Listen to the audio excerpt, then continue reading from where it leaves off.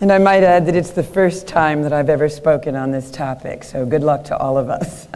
So thank you so much for coming. Thank you to the Archbishop for having me, for David Kerr for organizing my life, and to Rosalind and others who have driven me, and to the Cathedral House that has hosted me. It's a very cheerful and lovely place to stay, so thank you very much for your welcome. I hope you can understand my I'm 10 days past a cold. Also, I do have a Philadelphia accent.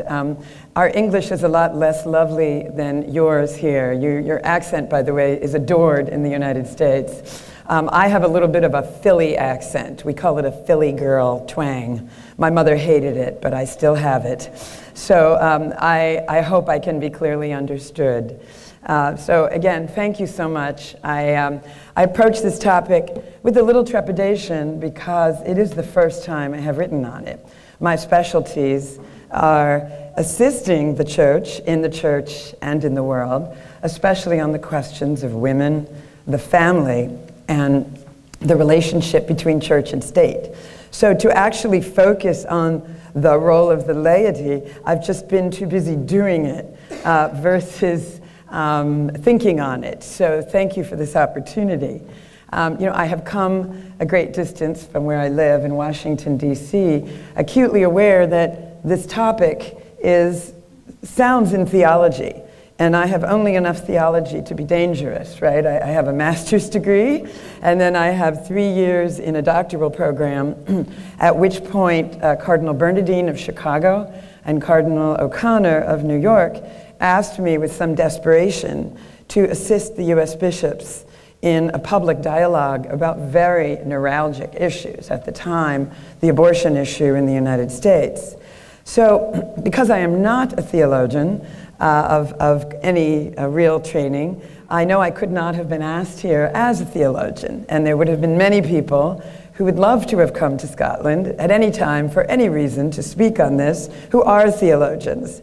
So I imagine that I've rather been asked to share what I have learned over more than 30 years of working with and for, and sometimes in church structures, and working with clergy, with the laity, and even in the public square. And I've been at a state university. I mean, I am paid by the state of Virginia to be a professor, but at the same time, I am a publicly identified Catholic.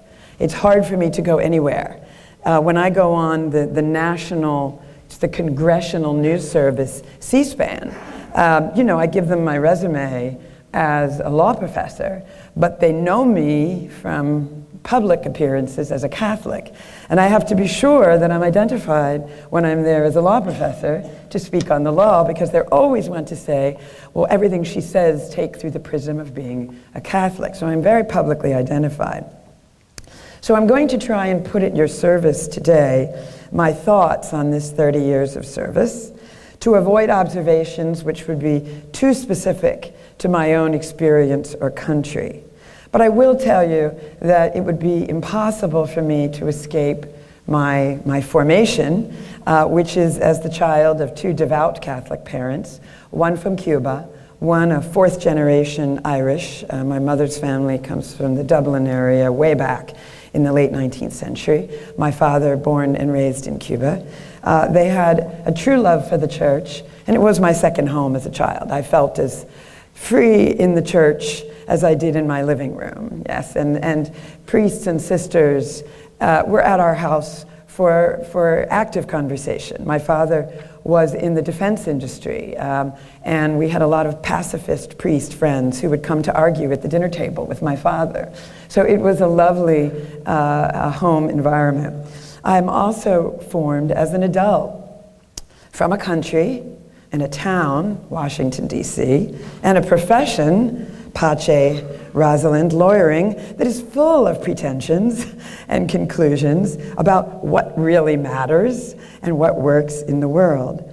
So as I lived and grew in this environment, I came more and more as an adult, and I went into studying Catholic theology in my mid to late 20s. I was practicing law already. I came there because I fell in love with its version of what really matters, as compared to all the other isms and theories about the world. So that said, my experiences, I was a trial lawyer for a firm that represented not only an archdiocese, but also 11 other religious communities in Philadelphia. Then I was a lawyer internal to the Catholic bishops.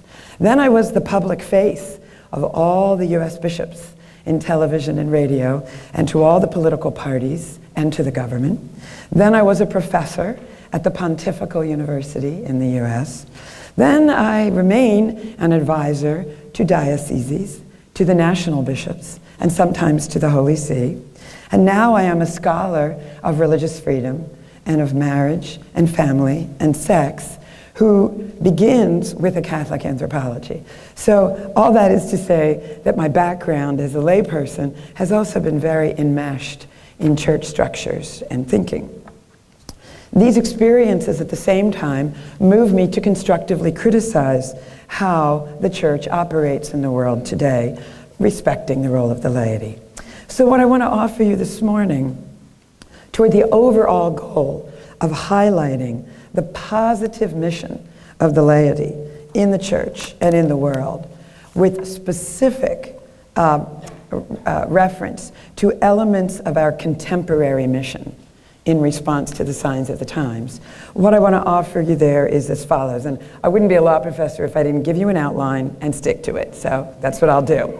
First, I want to reflect briefly on the church's movement from really a more negative definition of the laity's role and identity to what the Archbishop has referred to in Lumen Gentium and Vatican II as a very positive articulation of that mission.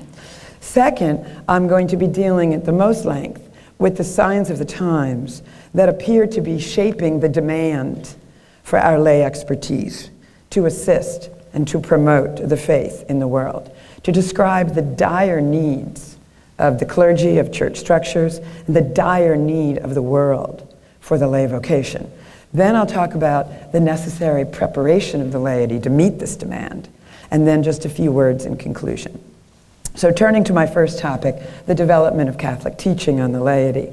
I think it can be accurately, if very briefly said, that especially Vatican II, with its document Lumen Gentium, and in Paul VI's decree on the role of the laity, and later in John Paul II's exhortation, Christi Fidelis Laici, that the Church moved away from the idea that the laity's main role, its main thing, was to respond to very specific requests made by the clergy for discrete tasks.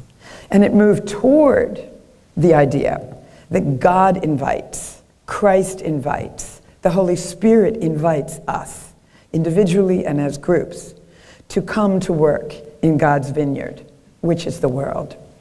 The Church today, therefore, speaks of our being commissioned, if you will, by the sacraments, particularly by baptism, also by confirmation, and for those of us who have been married, by the sacrament of matrimony, to engage in the affairs of the world in particular, and to work to order them, not just in results, but in structure and in function, according to the plan of God. And the plan of God, where God doesn't just save humanity, but also works in the temporal order. I think one of the biggest mistakes we make is, church and world, or God and world. God did not become incarnate because he hated the world, or because he didn't think that the things of the world could be used in a way that was holy or beautiful or drawing us to Christ. So in other words, God wants worldly affairs to come into being and to be more conformed to his gospel. And this is a temporal order that he sanctified, again, not only by creating it, but by becoming incarnate and by living with and working with human beings in order to sanctify it. This new paradigm of the role of the laity also describes God's work, not only for us to work in the temporal world outside the church, but also for our work inside the church.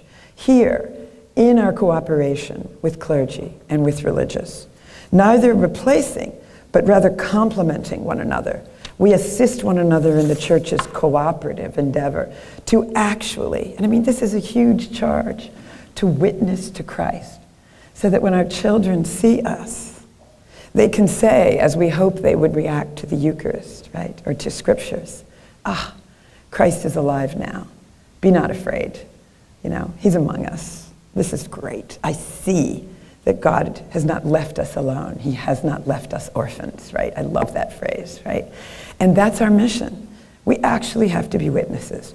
This transition from the old to new articulation of the role of the laity has also been accompanied by a move from a negative to a positive description from the laity. The old description was, we were neither clergy nor religious, okay? The new description, it doesn't change the fact that we're not clergy and we're not religious, but we are rather positively identified as those people who by baptism are incorporated in Christ with, as the Catechism says, quote, our own part to play in the mission of the whole Christian people in the church and in the world, okay? Although this means everything, the church often highlights specially the realms of politics, the economy, and social life. You see those mentioned again and again in its documents. And they emphasize that the lay duty is the more pressing when we go places that clergy and religious don't go, okay? And I'll be talking a lot about that. Let me first now turn then to the signs of the times that I think are the clarification, the crystallization of the demands being made on you and me today specifically, because there are specific signs of every times that we have to respond to in order to make Christ present in the world. So the first, I think, before I even say that, a few preliminary words about things we want to avoid in responding to these signs of the times. Extremes that we want to avoid in taking up this work. The first would be an extreme separation between clergy, religious, and the laity. Catholic theology stresses our equal holiness and our equal dignity. And while our functions are different, in fact, the Catechism says very particularly, the clergy's function is to be at the service of the laity, right? The Catechism in 1547. And speaking, of course, quite practically with regard to avoiding extreme separation, they are our uncles, our brothers, our cousins, our sons, our friends, our classmates, our colleagues. I will likely also say more than once today, clergy and religious need our arms and legs to take Christ to places that they can't and don't go. They also need, and I saw this very particularly in work that I'll tell you about, our love, our friendship, our compassion, right? I was in charge of the investigation into clerical sex abuse in the Archdiocese of Philadelphia, with the police, with the prison officials, and with victims. And I interviewed lots and lots of clergy. It was my hometown. I knew these guys. And one of the things they would say to me is how, since the sex abuse crisis arose, they had lost so many friends. If they went out to dinner with a woman or a nun who was a friend of theirs, who was a religious, then everyone said, Father's having an affair. If they went out with a man, they said, Father's having a different kind of affair. If they hung out with families, with kids, they said, Father's got a thing for kids. They said, we need friends who are our actual friends, who know us with our strengths and our weaknesses, who will call us to be our best selves, who will call us on the carpet when there's a problem. But we need your friendship. And if we don't have it, and if we're too alone, and if we don't actually have you speaking frankly to us, that is not good. And people fall into alcoholism or despair or depression or other problematic behaviors. Clergy and religious also need, however, our intelligent analysis and evaluation of an increasingly complex world, okay, in which our faith, sure, it's on offer, but it's in very stiff competition with a robust secularism, materialism, individualism. They need the understanding that we bring about what's going on in the contemporary world, so that the church can be intelligent about everything from its finances to its law to its managing of education and healthcare and the laity and the sex abuse crisis, right? They need all of that to be brought in by us. Second, we want to avoid an extreme conflating. We want to avoid an extreme separation and an extreme conflating of clergy and laity. There is not only a difference in the graces of the sacraments we receive, but there's also a difference in the preparation for our vocations, right? And in the fabric of our work and daily lives. With the laity out there, Good Samaritan-like, attending to the people God has thrown in our path, right? I think of my children as the first people God has strewn in my path, right? With relentless opportunities to do the right thing, right? Mostly, of course, we're meeting the needs of our friends, our family, the people we meet in business and out in the world, right? The ordained are meeting mostly to the needs of the laypersons entrusted to them, as they are also specially ordained and commissioned and empowered representatives of Christ in persona Christi, to preach the gospel, to celebrate divine worship, to offer their lives for us in a very, very direct manner, specifically to God for us, and as nowhere more fully captured than in the Eucharist. We also want to avoid, as one of the extremes, clericalism. Clerical clericalism and lay clericalism. Clerical clericalism would see the ordained as an active, controlling elite, in contrast to a servile and passive laity. This could manifest itself in a variety of ways. Clericalism has many faces. A too opulent lifestyle, putting the interests of the brotherhood of clerics or religious ahead of us, the laity. It might even manifest in clerical attempts to exercise authority over temporal things that really are outside of clerical competency and are really in the direct competency of the laity. Evangelium Gaudium talks about this a lot. I have seen, for example, sometimes some clerics develop sort of an intense interest in politics. And like it could save everything or it could damn everything. And one of the things you really see in commission to the laity is to bring the sort of things that politic is, a very temporal thing, its structures, its functions, its messages, its purposes, in line with the gospel of Christ. There's also lay clericalism, which can be hard to distinguish sometimes from the lay's giving appropriate respect to the very sacrificial ministry of the clergy and of the religious. But lay clericalism exists. It exists when the laity are more like fans or in awe of priests and bishops and religious than they are actually friends or collaborators, right, with them. I see this in some of the bishops' meetings I'm attending, where people are watching for bishops to come in almost more as fans, like you would with a celebrity, than co-members of the body of Christ, okay? There's also the laity abdicating its responsibility and leaving it to the clergy. I won't go into detail about this because I don't want to be overly critical of anyone in particular, but I was on the board of a Catholic university that was really not doing a very good job. I was on the board of trustees communicating the full breadth of Catholic teaching. It would lurch really far left, then it would lurch really far right, or then it would hire like no Catholics at all. And people who would say, oh, Catholic social teaching is lovely and I totally intend to read it someday. And they really had no knowledge at all. And they'd get in there and they were really problematic. At the very best, they did no harm to Catholicism, but at the worst, they did a lot of harm. They were all politics, or they were all some other ideology.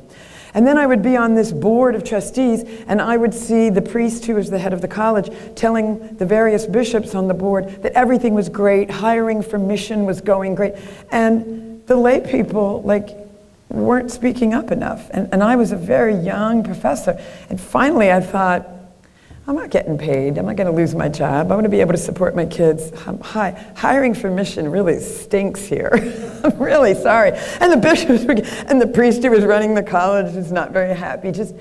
But I have seen the laity too differential. I have also seen lay clericalism when we put things at the U.S. Bishops' Conference. Every once in a while, I just want to cringe. There was this one staff that had the bishop get up at a meeting, and it was about women and marriage and family and sex. And they had the bishop giving this talk where he got into intense detail. He was not a doctor, into intense detail about birth control and how it works and how it doesn't and what it was doing to women. And there was a woman sitting next to me who was an OBGYN who taught at Georgetown University Hospital, cringing, listening to the bishop say things that just were not in his competence, and he wasn't getting them exactly right. And she thought, oh my gosh, why are they putting this in the mouth of a bishop? This belongs in my mouth.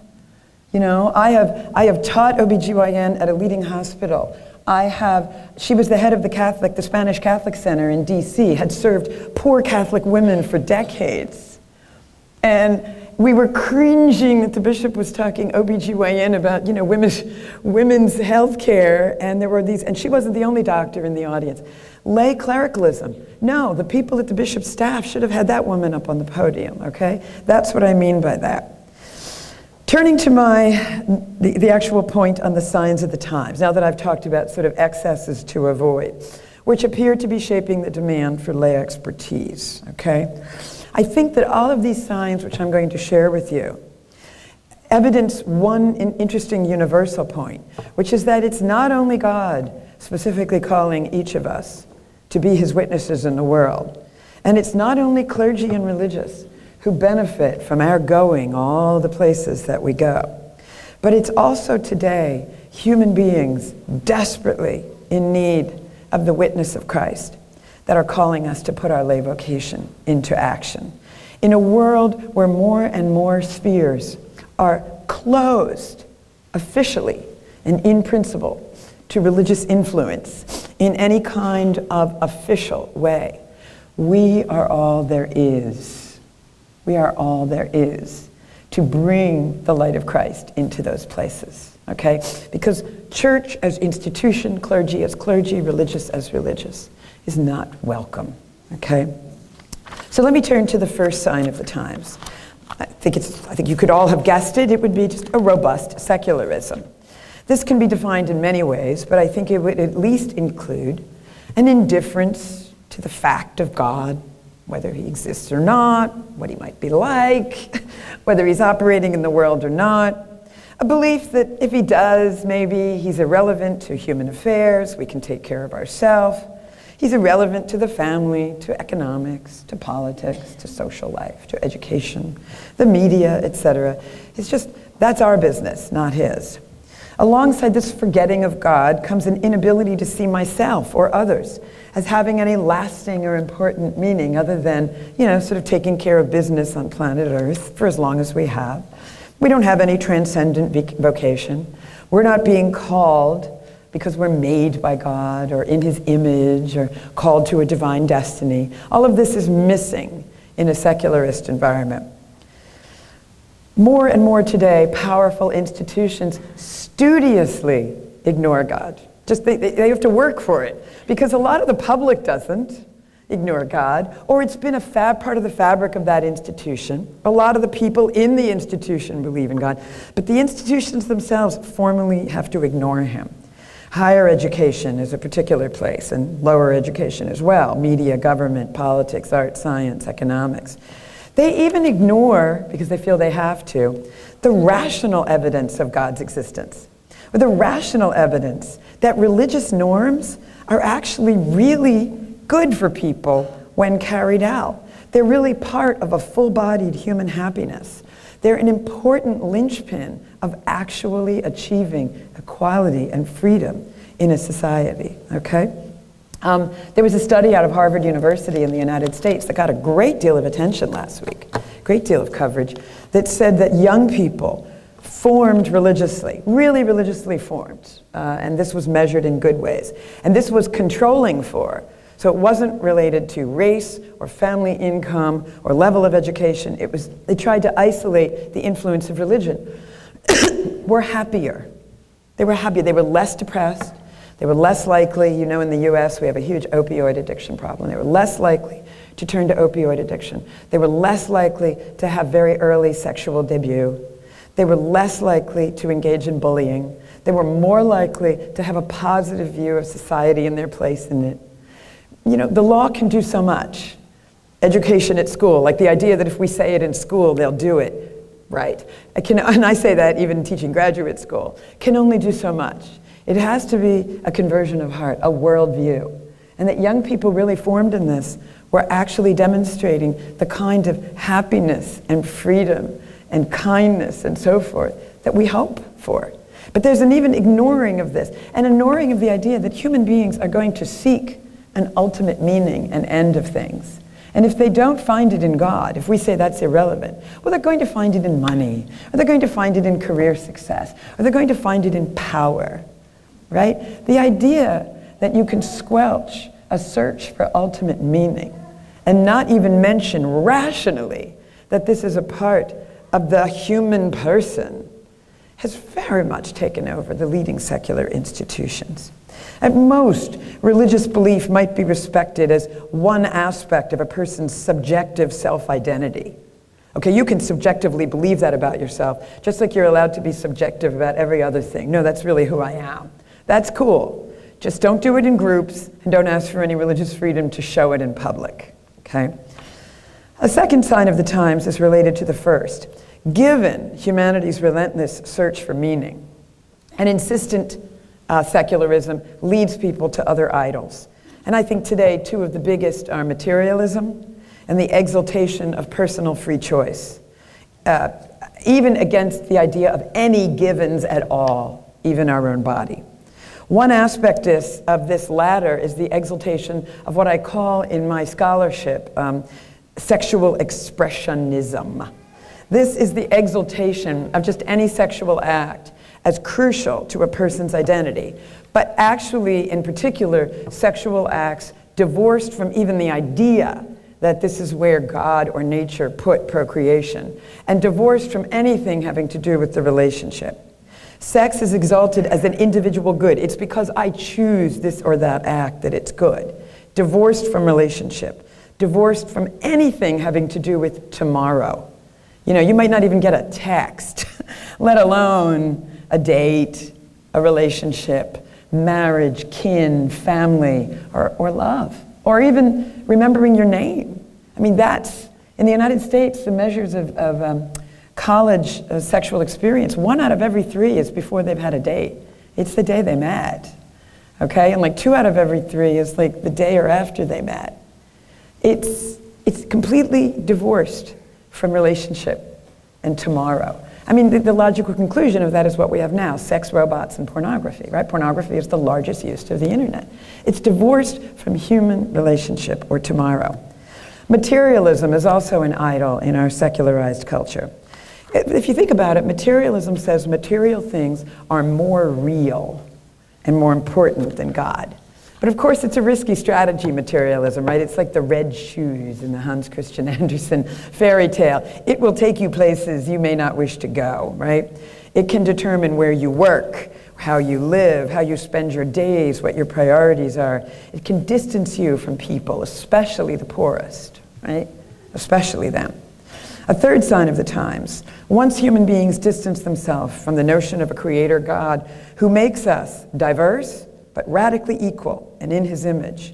Once we valorize material things above all, once we divorce sex from the well-being of anybody else and from tomorrow, we begin to deny the dignity of other human lives. Materialism, sexual expressionism, no God, nobody made in his image. It's a very short distance to violating the rights of other human beings to life, to calling killing caring, when we do it to people at the most vulnerable stages of their life, elderly, disabled, unborn. Thus our failures also to give sustained and effective attention to the people who lack even the basic necessities for the dignified life that God gave them, right? I mean, I don't know about your politics. I didn't have time to study up enough of them, and I wouldn't comment on them even if I had. But in the US, I can say with certainty that no political party gives sustained attention to the poor. It's all about what the middle class wants, and then it's all about what the wealthy want as well. But the truly poor, not really. A fourth factor conditioning the role of the laity might broadly be called the rise of distraction and the related decline of cultivated, concerned, meaningful human interaction. This is closely related to the rising sophistication of these personal communications devices and our tendency to conflate progress with technology. So I know that my kids have grown up. We live 4 blocks from an Apple store in my house, right? It's like Mecca for kids, right? And I know that my own children, I've had to have this conversation a lot. You know, humanity is making progress when the iPhone gets a little thinner. You know, sort of like, really? Like, how is that progress? Ah, it's really cool, and it could do so much more. I mean, my son explaining the difference between, you know, I kept a flip phone as long as I could. I mean, it almost destroyed my reputation in his eyes, because progress is technology. Versus that beautiful part of Spe Salvi, Benedict's encyclical, Hope Saves, that progress is actually when we learn to love people more, and when we demonstrate that. A fifth factor conditioning the role of the laity is the distrust of the clergy because of the explosive scandal of sex abuse. This means realistically, and who knows for how long, including the blameless and exemplary clergy and religious, all of them will likely have some diminished power to attract people to Christ. It also means in particular that, ironically, one of the last voices, this is true in my society, speaking up for the meaning of sex, for the rights of children, for the personal dignity of women in relationships, and for the meaning of marriage, has been completely compromised regarding their ability to speak on these topics because of the hypocrisy that has become known in the media. A sixth factor important to the role of the laity today is the rising presence of women in every sector of society. A movement praised especially by John Paul II, who said it was their right. But if you read carefully, it's even more interesting. Benedict said it was absolutely necessary for society. I love that transition. I love going from a right to be there to Benedict says, oh my goodness, you have to be there in every sector of society, in his document on the collaboration of men and women. Both the lay women are both more and more able to assist the church within and in the world. And it also means that the world, both men and women, will be looking to the church to see whether in its institutional structures and its teachings is reflecting women's dignity and equality and relying in both venues on what women can do because they've demonstrated that they can do it. So what do all of these signs of the times mean for the particular vocation of the laity today, in addition always to our grand vocation to bring Christ to the world? Let me address them. And again, one could write a book about this, so excuse my really fat, broad brush here. Regarding secularism, it points purely and simply to the need for more and more informed work by the laity in more places. Places where religious and clergy are not welcomed, in fact or in principle. This means, as it always has, that the laity need to be visibly witnessing to Christ. But I have to say, I think our witness needs to be a little more stunning. Okay? I don't know how many of you have read that famous Italian novel, The Betrothed, by Alessandro Manzoni. It's one of my favorites. But there's this incredible scene in it where this very saintly cardinal, Borromeo, goes to a young priest who has refused to marry this marvelous young couple, just dear, because a bravo, a very strong, violent man, has threatened him that if he does, he will hurt him. And as a result, these young people have to flee. The girl catches the most amazing characterization. It's apparently a historical account of the plague, second to none. It will break your heart. But anyway, she ends up off in the midst of the plague. He ends up running for his life.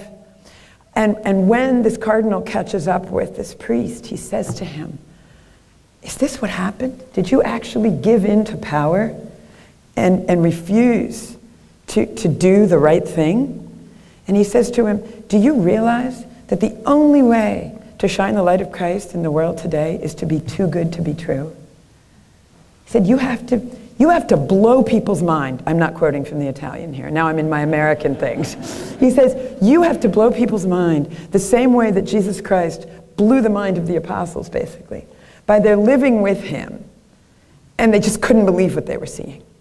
Here is a man who can outfox the lawyers, Sadducees, Pharisees, etc., in a second. But he's also humble. Here's a guy who commands nature like it's nothing. And he's completely consumed with the widow who has lost the last male in her family and who will be nothing in society as a result, and has a heart for her. Who's like that? The answer is nobody. And so they say to one another, this must be God. He's mind-blowing. This is everything we hope for. Isn't this everything you hope for? And without getting political, when Donald Trump ascended into the White House, I said to myself, wouldn't it be amazing if he took all the poor and blue-collar people and said, listen, I have all the money in the world. I don't need anything.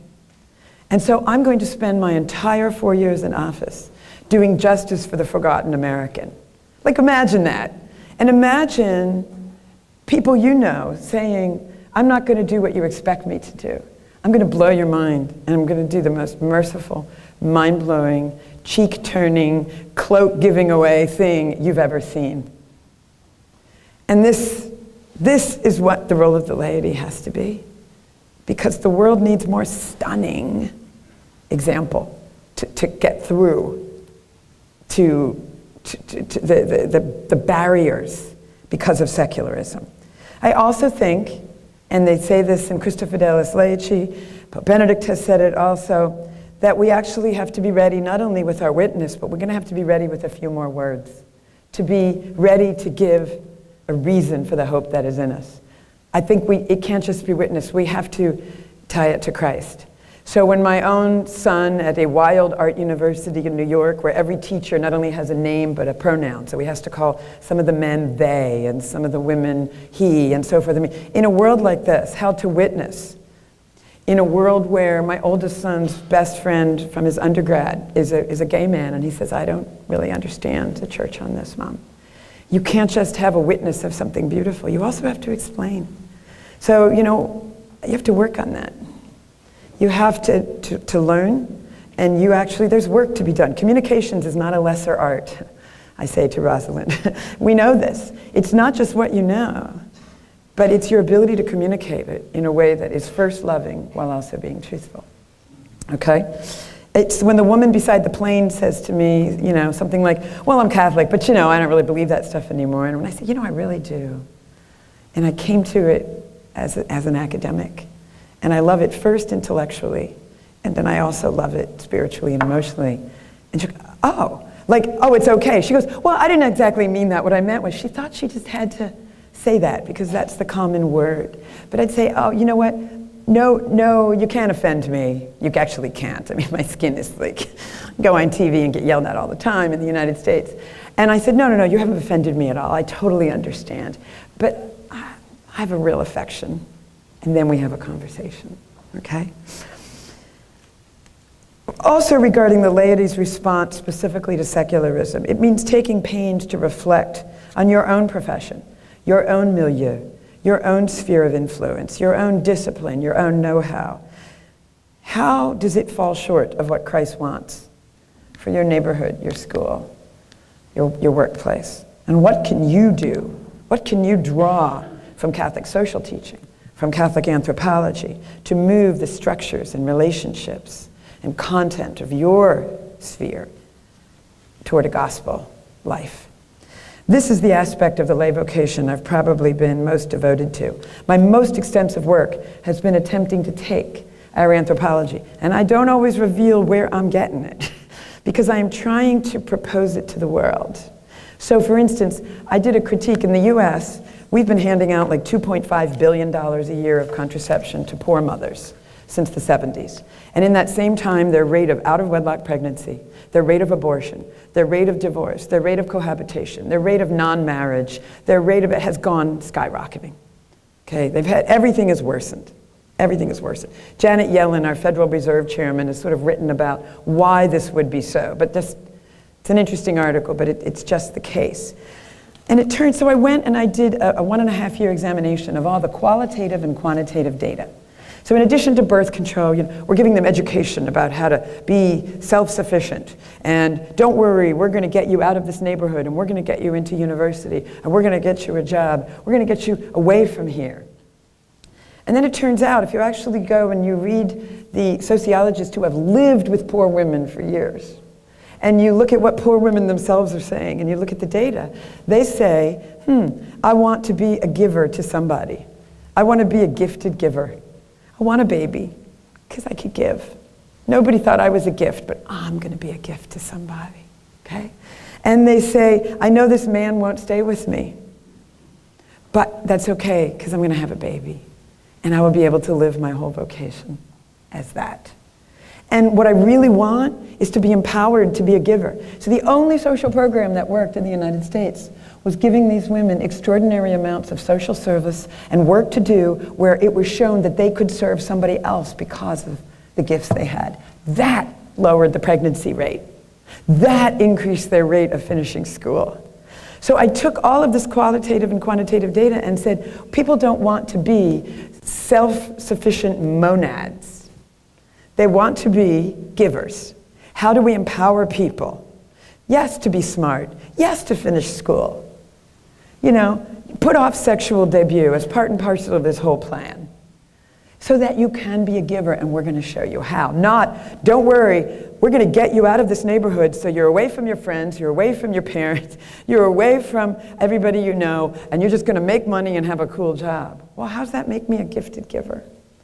And I take that anthropology that we have, which is the human person is a gifted giver, and I analyze and critique government programs. And then maybe at the end of an article I'll say, oh, you know, John Paul II had a cool insight on this. Or maybe I won't say that. Okay? I've also had the good fortune of seeing other means by which lay people advance gospel values in the world. I'm on the board of Catholic Relief Services. And I mean, they need the lawyers, the financiers, the supply chain specialists. They need all of it. Someone has to figure out how to get shipping into Yemen and how to properly label the mosquito nets that we're distributing in Africa, right? And it's marvelous. I'm on the board there. And the number of high-level financial and legal experts who provide their services in that very specific way to what is the Catholic Bishop's charity to the world is amazing. Turning to the lay response to the signs of the times, where sexual expressionism is a phenomenon, and clergy in particular have lost their respected voice on that. Let me preface my thoughts by saying it is really absolutely stunning that one of the last institutions speaking about this has had its credibility so undercut, okay? And I have to say that seeing the shape of this problem in the world and the size of it helped for me answer the question why I had thought, and I know this sounds like a pretty tough criticism, but why the clergy and the Bishops' Conference, et cetera, in the United States have done such a poor job articulating a sexual ethic for the 21st century in a way that bridges, especially to young people's desire for equality, for justice, for truth, for beauty, for relationships. And it also explained to me a lot about why they hadn't involved women in it. This covering for one another in seminaries and dioceses it leaves no time and no vision to actually be speaking about these. I just haven't seen that talent. And now the crisis and the size of it, and particularly the shape of it, explained to me why more women hadn't been brought in and why they hadn't been able to do such a great job of it. And I'm hoping we can, now is the time, to get past that, okay? And of course, the laity are especially knowledgeable and experienced when it comes to talking about the joys and the sorrows of sex, marriage, parenting.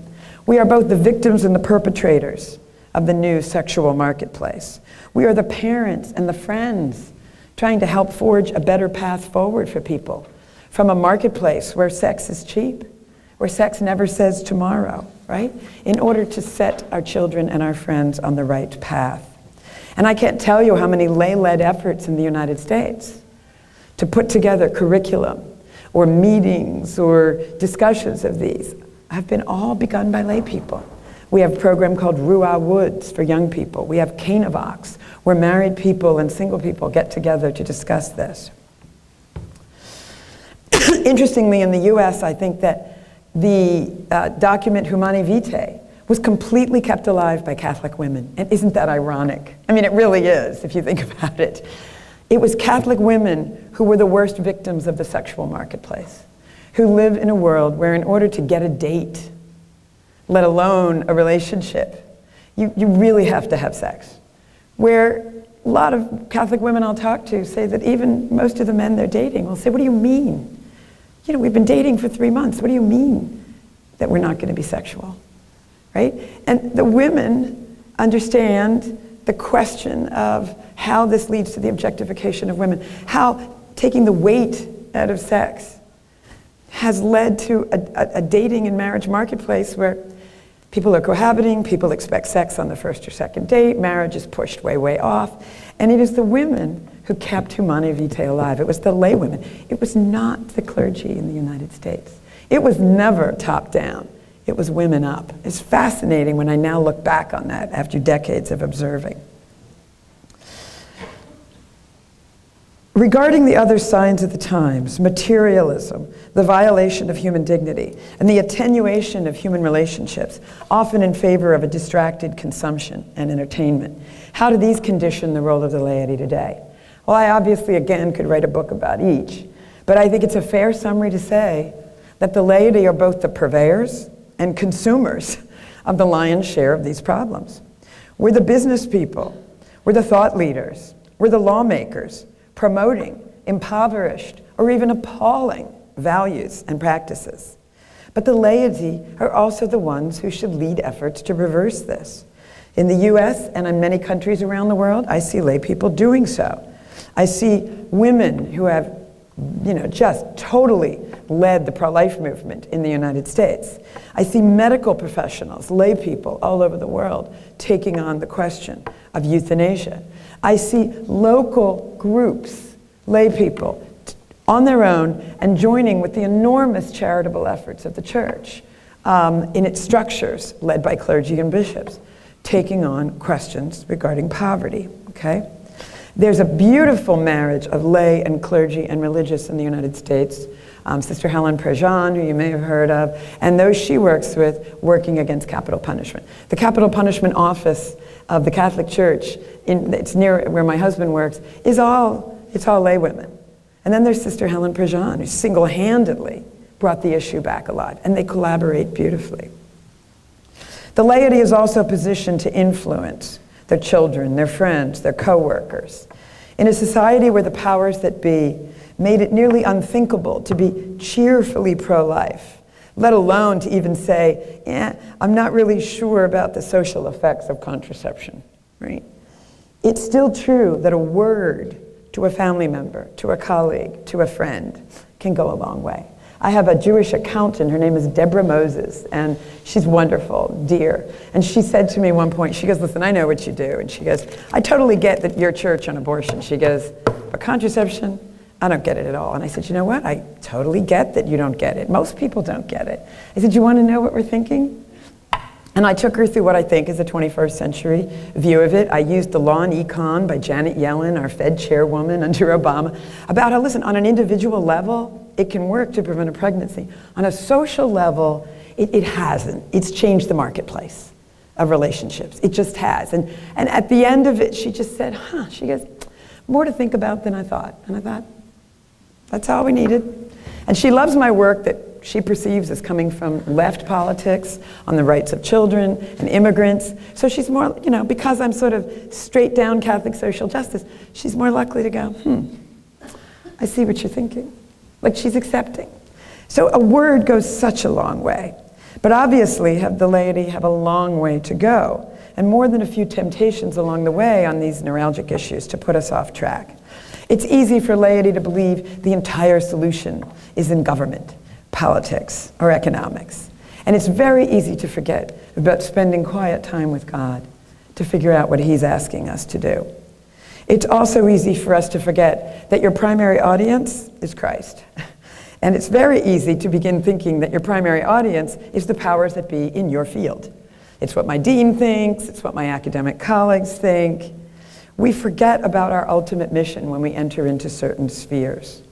And it's even easy to see how many religious institutions lose their way and become what Pope Francis called just another NGO, right? Without really understanding that we have to be motivated in the end by bringing the gospel of Christ in word, in deed, in structure. Regarding the role of the laity and women's participation, we can see church documents going back a long way, calling for the active presence of women. Lumen Gentium at Vatican II and other documents there. Pope John Paul II and Benedict explicit statements about that. And indeed, clergy and religious obviously been being both men and women, are not separated in so many aspects of their lives from lay women. You can see a great deal of collaboration from going on. In the US, and I mentioned this yesterday, women are especially prominent as chancellors of dioceses, as directors of finance, as directors of communication, and as directors of education and healthcare. In the US, healthcare and education is female. we have trouble getting guys in there. I mean, it's so female-led. In fact, there was a great comparison of US corporations versus the Catholic Church, and we beat them so hands down when it comes to women at high level, especially chancellors and finance. But because of the brotherhood of priests and bishops, because of the processes of seminary formation and clerical life, where you must have close friends, you must have people you can trust, you must have people who know where you're coming from. You know, it's us talking to our friends, it's me talking to other mothers and telling what I really think sometimes about my 2-year-old behavior, right? You know, you need people who understand you. But it can be too easy in the clerical life to lose touch with and fail to collaborate with women. And there's moral hazards of all male environments, the most dramatic evidence of which, I believe, of course, is the sex abuse crisis. And I can relate from my own long experience of the risk of clerical not working often enough with women. Sometimes it depends. I am brought in and I am truly engaged and collaborated with. Sometimes there's tokenism. I'm brought in to speak at this or that, give me a paper, where in reality my expertise is not actually incorporated into the world. I can relate, however, from my own long experience, particularly my work with Cardinal John O'Connor in New York, that Archbishop Chaput in Philly, absolute collaboration. Archbishop Chaput will bring me in front of his entire staff and we will argue publicly about something so that they can hear both sides. I have seen true collaboration and I have seen tokenism. To conclude this point about the signs of the times, I think you can see what a vast vineyard the laity are called to work in. I think this is a function of the positive roles and vision for the laity, especially since Vatican II. And David, I think I have like 8 or 9 more minutes. I know I'm going a little long, but I hope I don't throw you too far off. I want to also talk then about the substantial preparation we need for this, to help the laity rise to the occasion and to form clergy and religious who can empower us to assume our roles. If you take a look at very high church documents on this subject, Centesimus Annus or Christi Fidelis Laity, you will be overwhelmed and give up about what they say is required for the laity. Serious preparation, very devout, regular spiritual and intellectual preparation, receipt of the sacraments very regularly, a life consciously and daily lived in light of God, regular prayer, regular reception of the Eucharist, reading of and reflection upon the scriptures daily, and not only knowing what the church teaches, but why, and very prompt attention on a daily basis to the Holy Spirit. This is ideal. This would also provide the layperson not only marvelous wisdom, but also credibility. And on the other hand, who is going to listen to people who don't know anything? Right? I mean, we know that our clergy and religious have this enormous formation and this direct dedication to the first spouse in their life, Christ, right? I remember getting my hair cut, and my hairdresser, who's been a friend for a long time, tells this person next to me that I'm going to the Mass where Pope Benedict is going to be elevated, Ratzinger to Pope Benedict, and someone says to me, "Oh, I'm really sorry about that. He really stinks on women." I just, really? I said, you know, this was not very, let me just get it on the tip, this is not very nice of me. Please do not do this. But I'm illustrating a point, but I wouldn't repeat my method. And I said, I said, you know, I really do not know many people who have read everything that Cardinal Ratzinger has written about women. But you have, right? No. Oh, well, did you read those great interviews one-on-one with Peter Seewald then, where he really talks about this in a very frank way?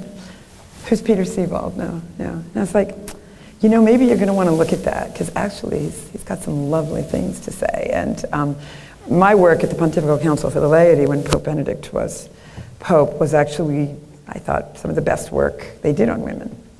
So, it's good to know what you're doing for credibility. It's more likely, however, that lay people are going to fall somewhere in the middle of a continuum. between this ideal preparation and my experience at my hairdresser's. They will benefit a great deal from education and inspiration at the parish, and also at home or in Catholic school. And I find today, I don't know what your situation is, education at the parish level is more and more forthcoming. You know, adult education, special speakers, lots of scripture studies. One thing that's hit or miss is homilies, where our life outside the church is taken seriously. And they are not do good and avoid evil, or telling us not to gossip about our in-laws, or to be nice to our coworkers, but they're really grappling with the existential angst we're all dealing with when we walk out the front door, okay? And we need that. That is a crucial opportunity. But even with a lot of information and relevant observation and insights, this won't guarantee we're prepared to meet today's world. And I think I've already indicated I'm Exhibit A. I mean, I went to Catholic schools. Then in my late 20s, sort of like career crisis, is this all there is? I want to do more for the church. So I go back from my big law firm and I start studying theology. I went 5 more years in graduate theology. But when I'm faced with children with the dilemmas that I described to you earlier, I'm still saying, how do I give a reason for the hope that is in me to this 16-year-old or this 19-year-old? How am I a more stunning witness to Christ, right? So I need clergy whose first and foremost relationship is with God to take everything they've got and help me explain this better. I need them to remind me regularly and with serious purpose that it's my job to be too good to be true, to make Christ visible in my life, okay? I need clergy to help me understand how Scripture is a meta-narrative for my life, right? I need them to help me reflect on all of reality in light of God's existence. I need them to hold me and the family and the whole parish to a very high standard. The world insists on an insane amount of preparation for you to be a software engineer or for me to be a lawyer. Why don't we abide by Etienne Gilson's requirement that we need intelligence in the service of Christ? Why aren't they saying it's not enough to just sort of like this stuff or practice? But I need to help you prepare to be as prepared spiritually as anyone expects you to be in what you do in the world. I need also the church, in the form of the clergy and religious, to help me provide a real community, because you're always stronger in community, right? A community to raise our kids, a community to learn about Christ, a community where my kids can see other living examples of the light of Christ. We need liturgies where God's saving action, His presence, is visible to us and we can perceive it.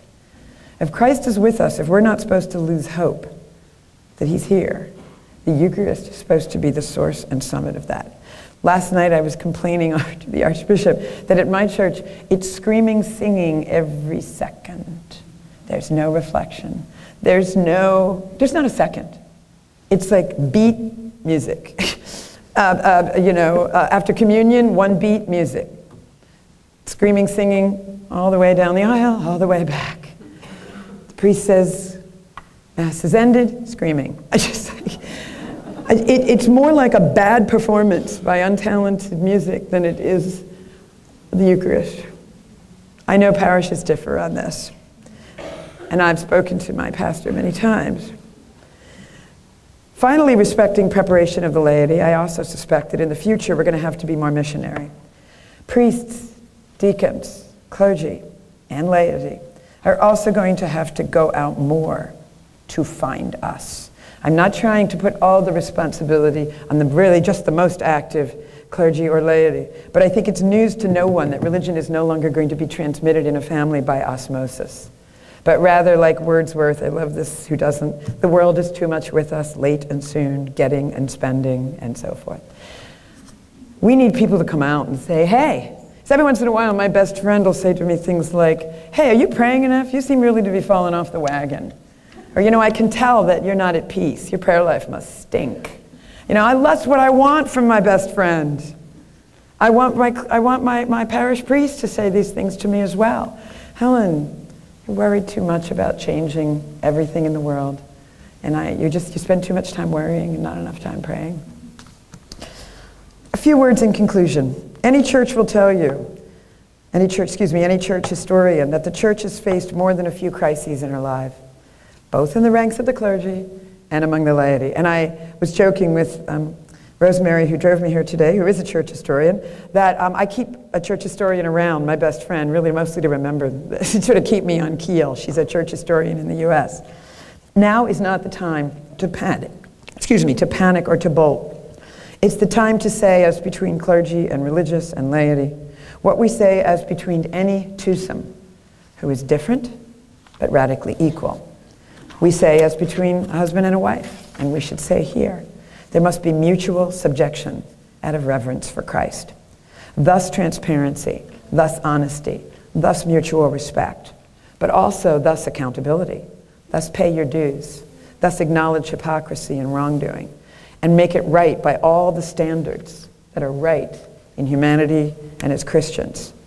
The need is urgent, as Christa Fidelis Lay, she says, and no one can remain idle.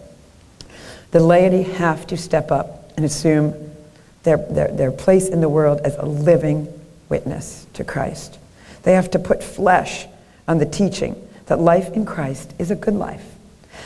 And we can affect other individuals and structures in the world. We have to offer our expert assistance to the clergy regarding internal matters, respecting everything from formation to finances to catechesis and others, to help clergy and religious bridge complicated or arcane Catholic teachings to a 21st century world that values equality, diversity, justice, truth, freedom, happiness. We also have to engage the clergy with our ongoing friendship. We really do have to be the people they can be honest with and be at the same level as friends. There's the pastor of my parish. It's just a great guy. He's a little younger than me. We've been friends for years. And, you know, he comes and tells me about such and such a woman who's flirting with him. He's a really good-looking priest. I don't know if you have this expression over here. We used to call them as children, Father What-a-Waste.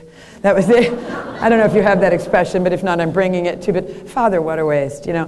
And terrible expression. Anyway, this priest is extraordinarily handsome. And this woman just was pestering him, and he said to me, like, I need this, and would you talk to her? Could you? Nothing I'm saying. Leave me alone and explain why, right? And of course, clergy themselves need to provide laity the formation that I spoke about, necessary for us to go out there and get it done. Our relationships must be close, warm, mutually respectful, at a time when it would be more than easy to take the low road just of suspicion and exclusion. So that's it. I want to thank you very much, and God bless all your work going forward.